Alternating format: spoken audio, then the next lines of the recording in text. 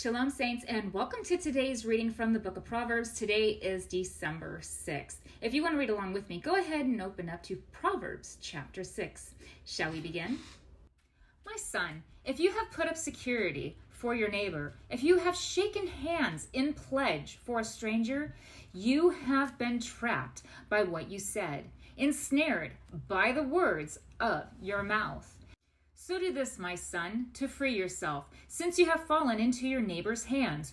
Go to the point of exhaustion and give your neighbor no rest. Allow no sleep to your eyes, no slumber to your eyelids. Free yourself like a gazelle from the hand of the hunter, like a bird from the snare of the fowler. Go to the ant, you sluggard, consider its ways and be wise. It has no commander, no overseer or ruler, yet it stores its provisions in summer and gathers its food at harvest. How long will you lie there, you sluggard? When will you get up from your sleep? A little sleep, a little slumber, a little folding of the hands to rest, and poverty will come on you like a thief, and scarcity like an armed man.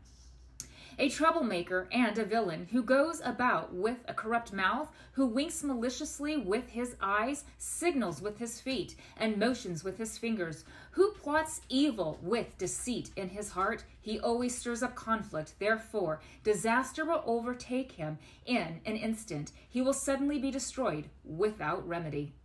There are 6 things the Lord hates, 7 that are detestable to him: haughty eyes, a lying tongue, hands that shed innocent blood, a heart that devises wicked schemes, feet that are quick to rush into evil, a false witness who pours out lies, and a person who stirs up conflict in the community.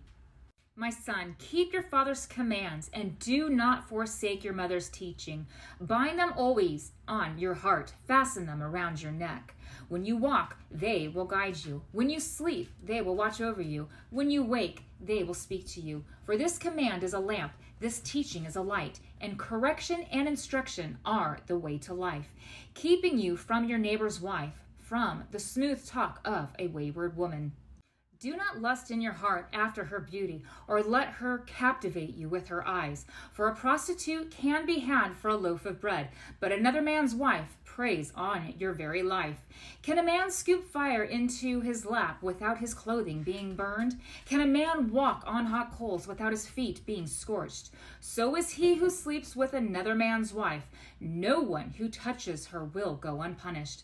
People do not despise a thief if he steals, to testify his hunger when he is starving. Yet if he is caught, he must pay 7-fold, though it costs him all the wealth of his house. But a man who commits adultery has no sense. Whoever does so destroys himself.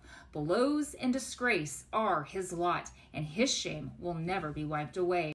For jealousy arouses a husband's fury, and he will show no mercy when he takes revenge. He will not accept any compensation. He will refuse a bribe, however great it is. That is Proverbs chapter 6, verse 1 through 35.